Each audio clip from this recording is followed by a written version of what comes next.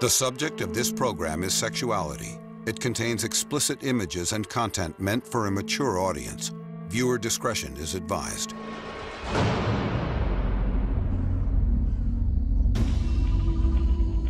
August 24th, 79 AD. In central Italy, Mount Vesuvius erupts. Within a day, the nearby city of Pompeii is buried under hot lava. For 1,500 years, the city lies forgotten, until an accidental discovery slowly leads to excavations, revealing haunting images of Pompeii's sudden, painful demise. The world's most vivid picture of life in ancient Rome emerges. A key part of that picture was hidden from the public, until now. From its drinking cups to its street lights, Pompeii was swimming in sex.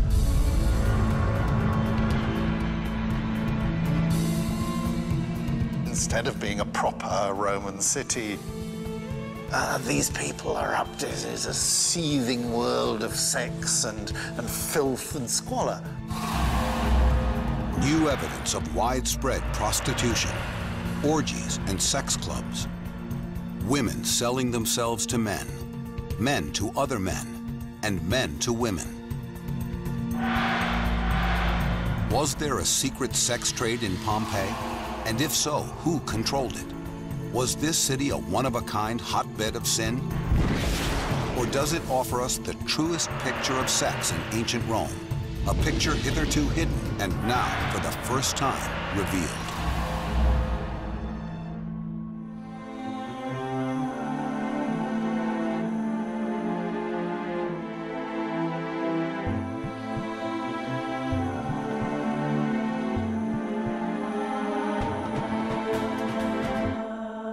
YouTube analytics show that about 94.5% of viewers are not subscribed to the channel.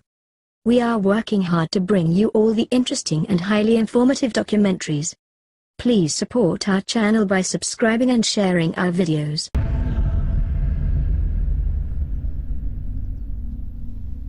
The sex life of Pompeii is a mystery, and like many mysteries, it begins with a cover-up.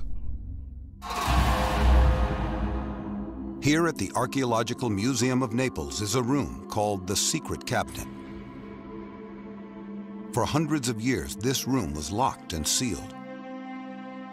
It contains relics and artwork from Pompeii considered too profane for public consumption. What could have been so shocking? Perhaps it was the dozens of erotic frescoes, the phallic street lanterns, the sexually explicit drinking cups, or the many representations of Priapus, the fertility god whose striking features pop up in artwork all over town.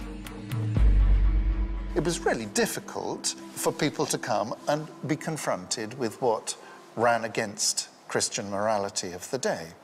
And the sexual elements came out very starkly from a very early stage.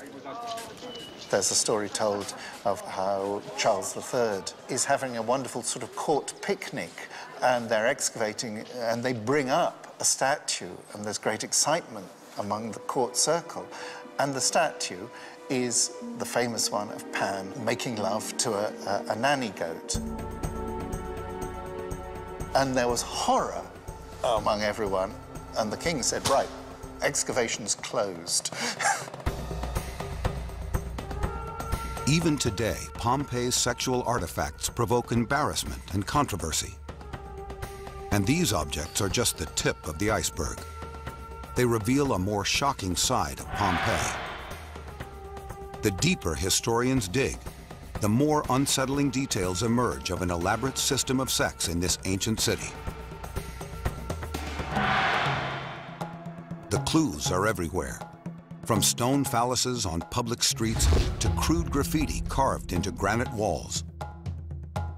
They appear to reveal a population trading in decadence, perversion, prostitution, and sexual slavery. Professor Andrew Wallace Hadrill's groundbreaking research has forced us to rethink the way we look at the Roman Empire. Wallace Hadrill has uncovered secrets that the city itself didn't want to disclose. This isn't how a Roman city wanted to present itself to posterity, not the big public writings inscribed in marble and bronze, the great rhetorical statements that a city wanted to make about itself. These are the trivial scribblings that weren't meant to be heard. And we're allowed in on a conversation we weren't meant to hear. One message emerges very clearly. Pompeii was in the business of selling sex, and on a large scale. The action ranged from fast and inexpensive curbside sex to private sex parties with the Roman equivalent of call girls. But given that 80% of the population was poor, it's safe to say that most of the sex was quick and dirty. Professor Thomas McGinn is an authority on the economics of prostitution in ancient Rome. We're standing in front of a crib, a small room lying off of a street or an alley where a prostitute would have conducted business. The prostitute or her pimp would have been outside in the street soliciting customers, perhaps either directly in front or in a bar or some other place close by, bringing them through a patchwork curtain or a small wooden door into this room, where you see a stone bed with a stone pillow. In ancient times, there would have been a mattress, some cushions, perhaps, strewn over the stone in order to make it a bit more comfortable. 13 of these curbside cribs have been identified, all nearby Pompeii's 153 local taverns. But the undisputed central location for paid sex was here, on a main street in the center of town near the Forum and the marketplace. This is the Lupanara Grande, the oldest known brothel in the world. It's a treasure trove of information, not just about Pompeii, but also about human sexuality in the ancient classical world.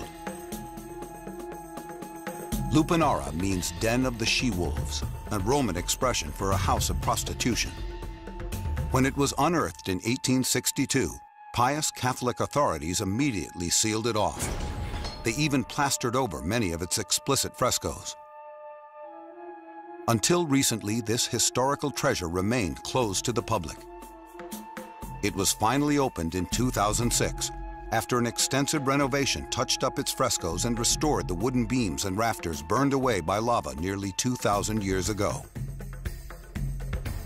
There's nothing else like it on Earth. The Lupanara provides a window into the past that before could only be imagined.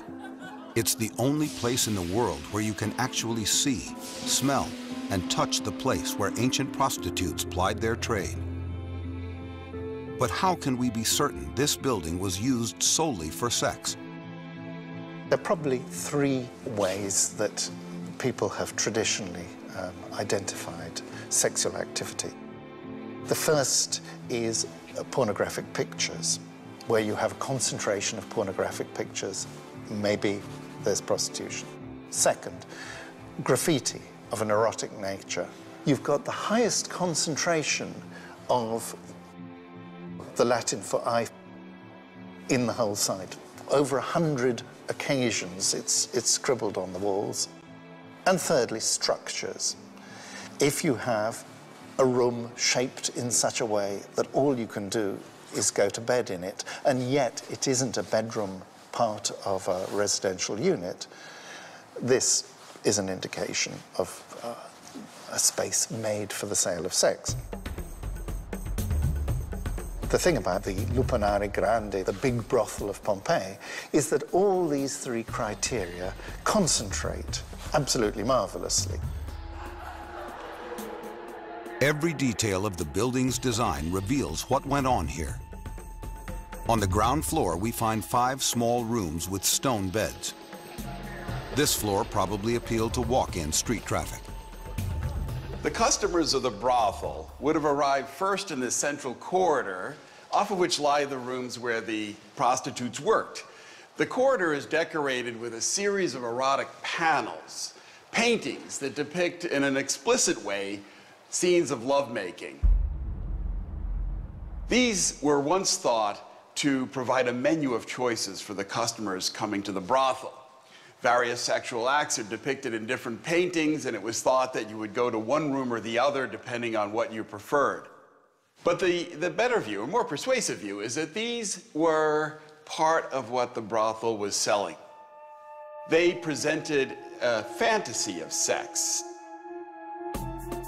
Richly decorated beds.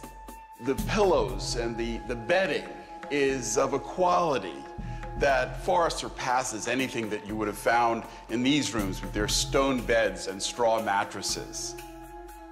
So again, what you have here is a fantasy of sex. What you have here is the reality. The business of the brothel was to sell the customer both. The Lupanara's large and distinctive second floor poses another mystery. Upstairs, we find no erotic art, no graffiti, and no masonry beds. It might have been filled with expensive wooden beds, drapes, and curtains. Here, customers may have made the fantasy real. In this room, which is too big as you conceive to be a simple prostitute cell, there would have been ample space for parties, a place to invite friends, a place where the people who rented it out could have simulated, to a certain extent, the atmospherics of an upper-class house, an upper-class dining room, but for a price. The Lupanara was the biggest brothel in town, but it wasn't the only one. Archaeologists have turned up at least 41 brothels, and the numbers vastly increase if you include taverns and hotels, which were common sites of prostitution. Sex for hire was everywhere. But why was there so much of it, and why was it so public? Why did the empire permit it, and who profited from it? For the answers, we first need to look at the dark, seldom-seen lives of the prostitutes themselves.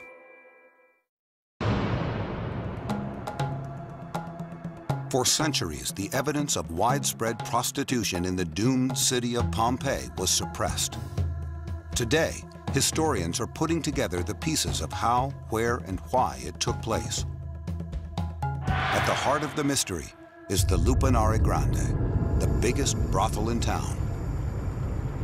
79 AD, the Lupanara opens for business, as it does every day, 9 hours after sunup, which is why the prostitutes here are called the nonarii, the ninth-hour girls. Like prostitutes through the ages, they perform under assumed names. We know some of them from the carvings in the Lupanara's stone walls. They are called Calidrome, Casa, Fabia, Fortunata, Nika, Januaria, and Myrtis, who specializes in oral sex. There are also male prostitutes known as Luperci. At the Lupanara, one goes by the name Maritimus. Graffiti here claims his specialties include servicing virgins. Some of the Luperci are gladiators turning tricks on the side. Gladiators are low on the social totem pole, but they are the sports stars of their day. And there are many accounts of elite Roman women taking them as paid lovers. There are also accounts of aristocratic women servicing clients for kicks, a dangerous pastime that can result in scandal, banishment, or even death if they are married. But most brothel prostitutes are slaves, taken from conquered lands stretching from Europe to North Africa and Asia. They are forced to do whatever their masters command. I think all we can say confidently about the prostitutes is that they will have been slaves. Naturally, their lives will have been really pretty squalid, as the life of any prostitute is likely to be. We can only use our imaginations, really, and we can only say that the sort of stories of misery that characterize the Eastern European immigrants who are effectively slave prostitutes in Western Europe at this time will have been not dissimilar to the stories of antiquity. Slaves are brought in from the far corners of the empire, The ones forced into prostitution trade on their exoticism. Many women dye their hair blonde or red and wear silks to accentuate their attributes. As the cult of Christ grows, Christian women are also interned into brothels as a degrading form of punishment. But some prostitutes are free women, turning tricks out of desperation. They are motivated by the same factors that lure men and women into prostitution today. This is one of the few high-paying careers available for the lower classes. Even a low-priced prostitute earns 3 times the wages of an unskilled male laborer. Then as now, the rate depends on age, skill, and desirability. At the low end, they charge 2 copper coins, the price of a loaf of bread. These women need many customers to make a profit. A high-end prostitute sees 1 or 2 clients a day and charges premium rates, up to 10 times as much. The male prostitute, at his best, earns a fraction of a woman's price. While their individual stories differ, collectively, these men and women fuel a powerful economic machine. Sex in the brothel here and elsewhere in Pompeii was relatively cheap, but it was a cash-rich business which could bring in a lot of income for, if not the prostitutes themselves, their exploiters. And who are these exploiters? The most obvious is the Leno, the pimp who runs the brothel with an iron hand. The Leno recruits the staff, sets the prices, enforces discipline, handles rent payments, and, when necessary, bribes the police. But usually the Leno doesn't own the brothel. Often he is a freed man, doing the bidding of others who hide in the shadows. The true owners are members of the upper classes, including well-born noblemen. They are motivated purely by profit.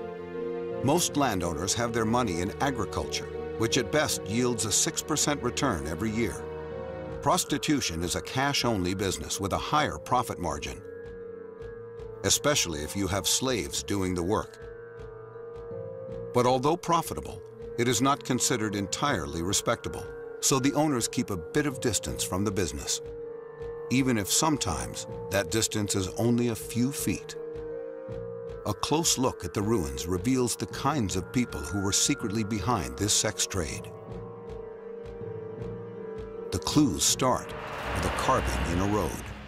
So here, rather unusually, we find a phallus actually carved into the basalt of the street pavers.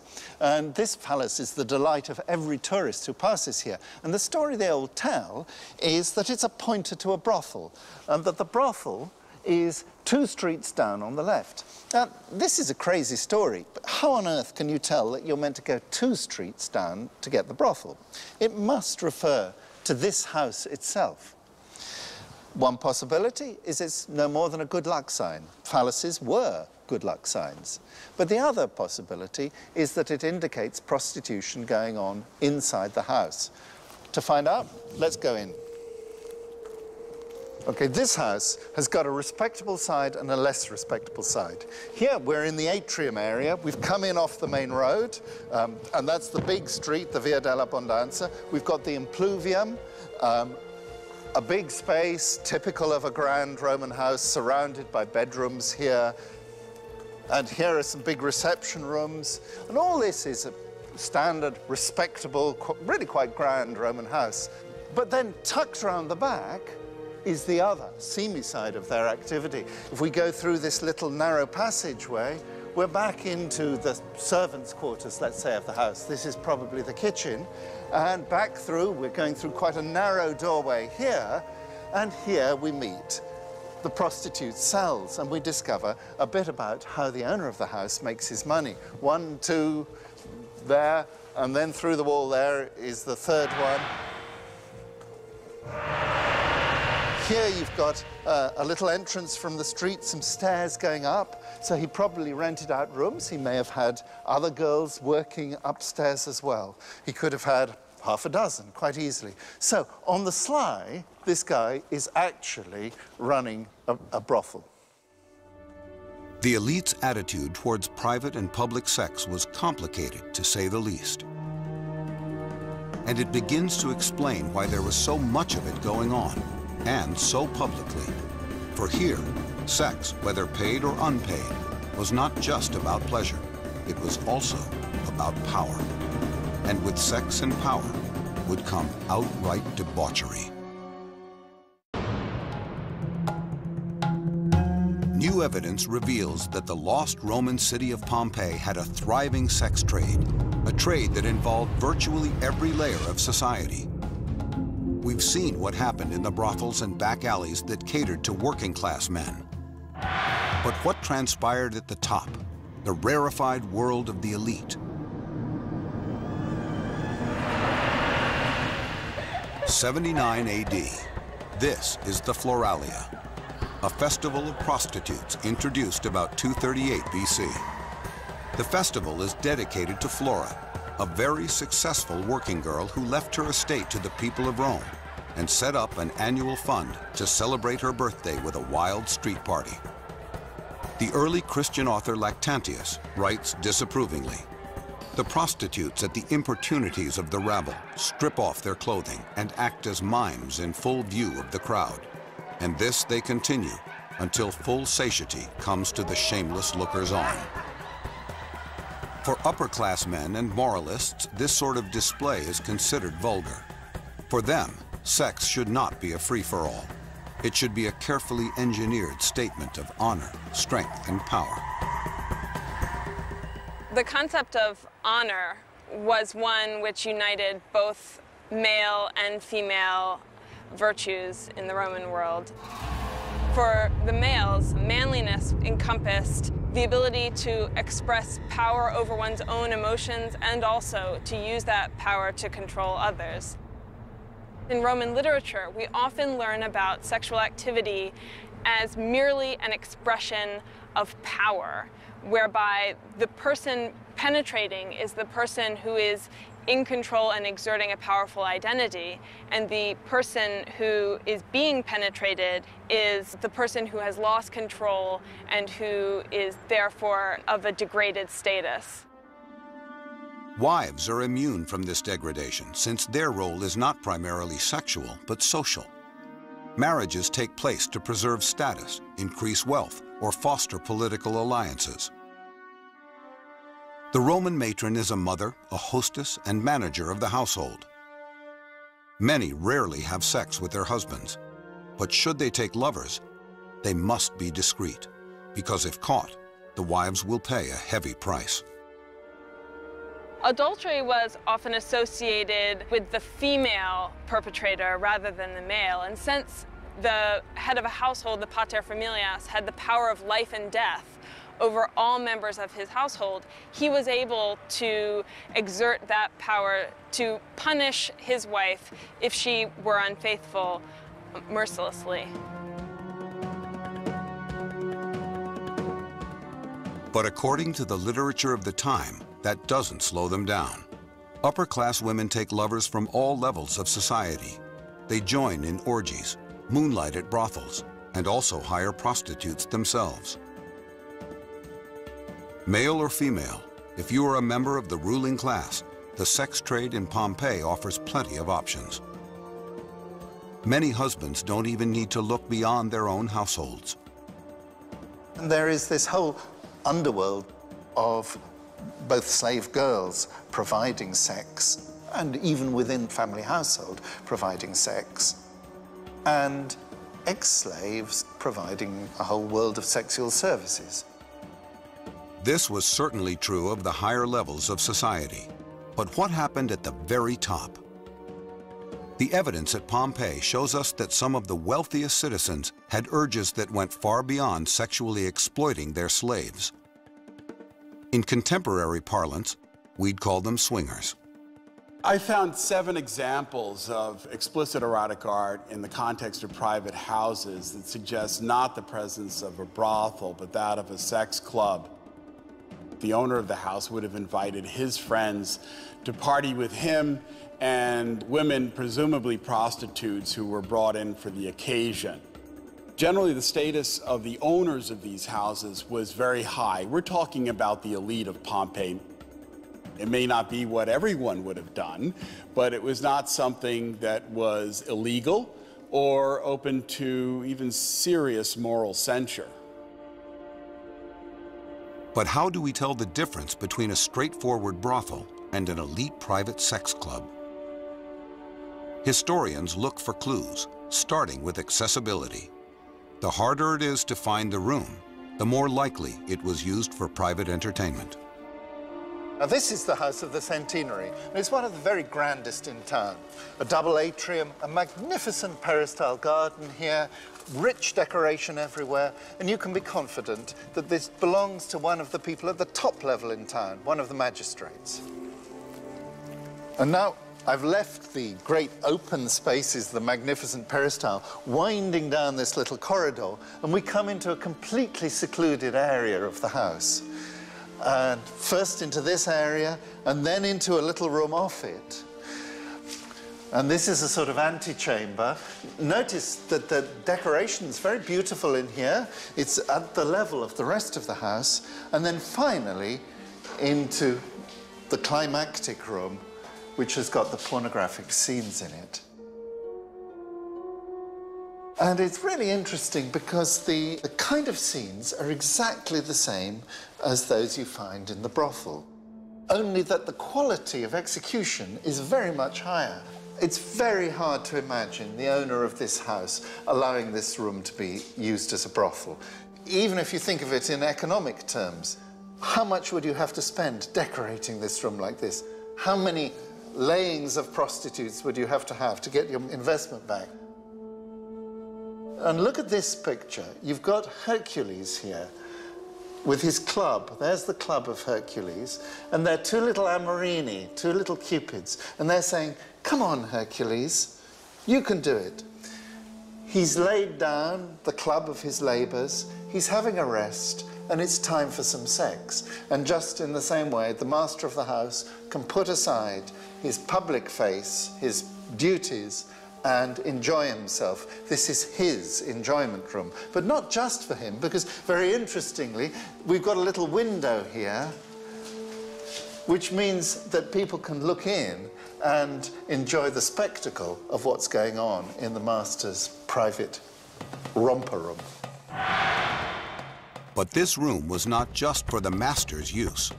Literature of the time tells us that sometimes the wives joined in, and that couples would stage private orgies to impress their guests. The historian Maximus complains about a wild party in 52 BC given by a landowner named Gemellus. To curry favor with local magistrates, Gemellus brought in 2 noble women and a well-born boy to join the fun. Maximus writes, "Bodies were shamefully compliant, destined to be the sport of drunken lust." But Maximus' real complaint was not so much the sex itself. It was the way Gemellus so openly used it for his own social and political gain. And that may be the key about sex in Pompeii, hidden from most Roman ruins.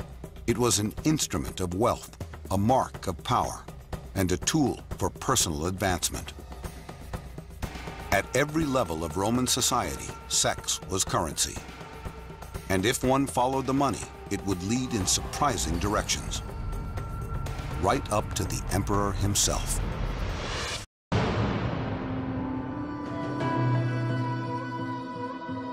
Sex for hire was available virtually everywhere in Pompeii. There was no zoning and no red light district. Prostitutes were available in the most public spaces in town, including the Forum, the hub of local government. The arches leading into amphitheaters were favorite pickup spots. These arcade dens were called fornicades, the root of the modern word fornicate. Prostitutes also plied their trade at the most public venues in ancient Rome, the baths. Roman baths were enormous pleasure palaces dedicated to the principle of enjoyment. Here, rich mingled with poor, united by the great leveler of universal nudity. It was by all accounts an erotically charged atmosphere.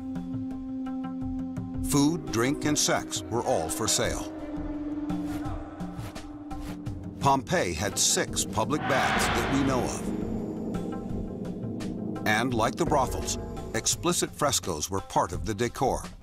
In fact, the men's locker room contains the most sexually frank paintings in the whole of Pompeii. We're here in the suburban baths of Pompeii, and this room, which was only excavated in the 1980s, has caused enormous scholarly controversy ever since its excavation. The position of the room in the baths tells us that it should be the changing room, the apoditerium. But it has this most extraordinary decorative feature. You see a series of numbers going around. These numbers are on boxes, rather long boxes. And then above each box is a scene of sex. So what is going on here? And there have been various lines of interpretation. And one is that this is a kind of a witty jest, that when people left their clothes in particular boxes, they couldn't remember, was my box number 4 or number 5? But they could remember the position. Joke. And that interpretation has been very strongly contested by others who say, no, there is prostitution going on here. You need to look around the corner at this point where there's a door to some stairs going up the back. And there are a series of rooms up above us that could indeed be used for prostitution. All of this confuses modern observers. 2 images emerge from Rome's ancient ruins. The one we usually see shows a civilization that lived by strict codes of honor and shame. But the ruins of Pompeii reveal a city steeped in sex. How could prostitution in Pompeii have been so open and widespread? The answer may lie with Rome's ever-changing heads of state. 44 BC, Augustus replaces Julius Caesar as the leader of the Roman world. Unlike Caesar, a pansexual playboy, Augustus has a more conservative agenda. Around 10 BC, he passes a series of laws that promotes family values. The elite can only marry within their class and must bear noble children. Childless couples are penalized and bachelors are taxed. Most important, adultery becomes a criminal offense. But what about prostitution? Like most Roman nobles, Augustus doesn't approve of sex for sale, but he accepts it as a fact of life. He may well have agreed with Cato the Elder, who said that a man was better off having sex with his slave, or a prostitute, or even his wife, than having an affair with another married noble.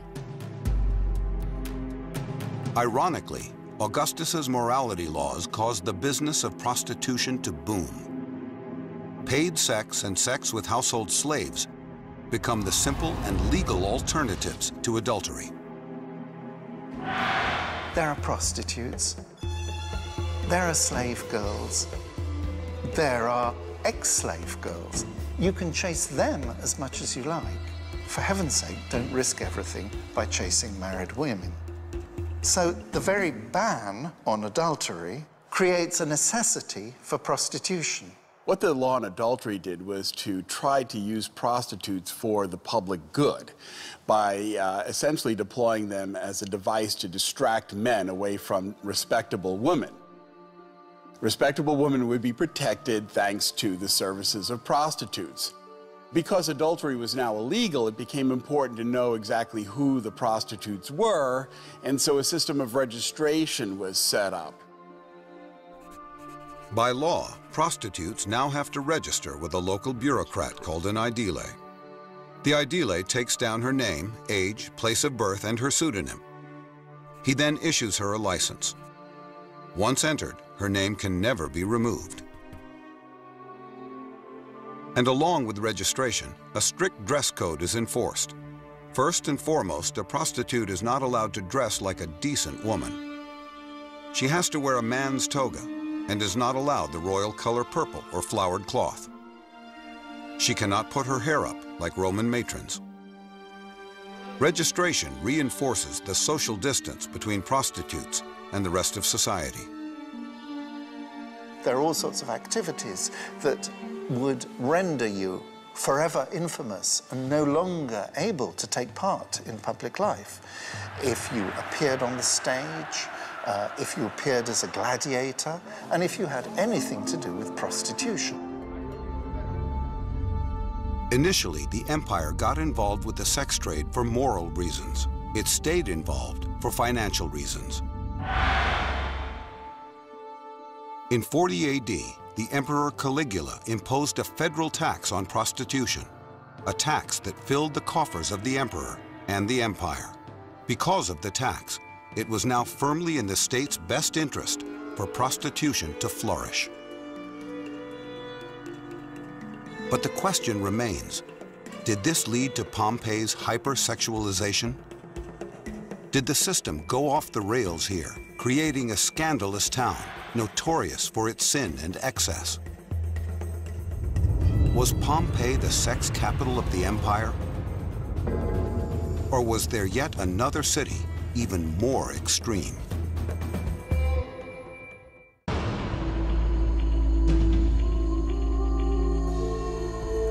When Pompeii was first discovered, archaeologists were shocked and appalled by what they found. The presence of brothels and pornography led many to believe that the city was deviant and had been destroyed by divine wrath, just like Sodom and Gomorrah. Certainly in Pompeii, sex for hire was easy to find. New evidence reveals a complete sexual map of Pompeii. 13 cribs or rooms right off the street set aside for prostitution. 9 baths, theaters, and amphitheaters where sex was available for a price. At least 7 private sex clubs for the rich, and 41 confirmed brothels, including the world's oldest known purpose-built brothel, the Lupanare Grande. It's a lot of brothels for a city of 6,000. The evidence seems to point to Pompeii as the undisputed capital of sex. But modern sleuthing reveals that Pompeii was neither the Vegas nor the Sodom and Gomorrah of its day. It was, in fact, a small and rather ordinary place. When people first came to knowledge of the representations of sexuality here, they thought that Pompeii might have been a hotbed for la dolce vita. Instead, Pompeii was regarded by the Romans as a good place to buy an oil press. Pompeii is a perfectly normal place. What is extraordinary about Pompeii is the way it's preserved. We always have to remember that. Other places didn't get a volcano's guts tipped over them. And that mode of preservation gives us a whole different insight into the city. So if Pompeii wasn't the center of ancient prostitution, where was the real sex capital? Whatever you see in Pompeii, compared to Rome, is really down market. Rome is the center of everything in the empire. It's the center of wealth, the center of power, therefore the center of sex. On first glance, the city of Rome appears to have had less prostitution than Pompeii. Surviving physical evidence shows fewer brothels and fewer registered prostitutes. But according to historians, prostitution was just as widely practiced. The lack of physical evidence in Rome reveals the final chapter of Pompeii's story. Pompeii takes its lead from Rome, and Rome, in turn, follows the taste of its rulers.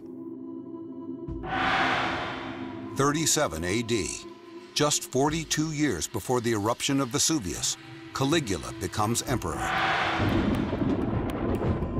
He sets a standard for depravity that few have been able to match in the nearly 2,000 years since his reign. He is fascinated by corruption and sexual transgression. By establishing a tax on prostitution and a squad of bureaucrats to enforce it, Caligula turns sex for sale into a state-sanctioned business. To drive home the point, he sets up a brothel inside the imperial palace. The brothel is staffed by the wives, daughters, and sons of leading citizens and upper-class men. Some are willing, some are not. Caligula is succeeded by Nero. Though no match for his predecessor in depravity, Caesar Nero is no saint. He mugs citizens for fun, has his mother executed, and kicks one of his wives to death. And when he isn't slumming at brothels, he organizes elaborate orgies for the aristocrats. Caligula and Nero's bad behavior influences society across the Roman Empire, from Rome down to smaller cities like Pompeii. Vice and corruption are the order of the day. But in 69 AD, just 10 years before Vesuvius swallows Pompeii, a new ruler succeeds Nero, and things begin to change. Pompeii's suburban baths hold an important clue to this cultural shift. Carbon dating reveals that the wildly explicit illustrations in the men's changing room were covered up 3 years before Pompeii was destroyed.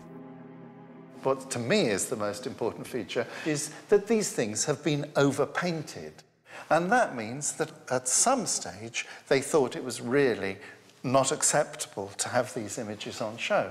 And it makes sense that after the fall of Nero, when the new Emperor Vespasian brings in a sort of new morality, they cover things up.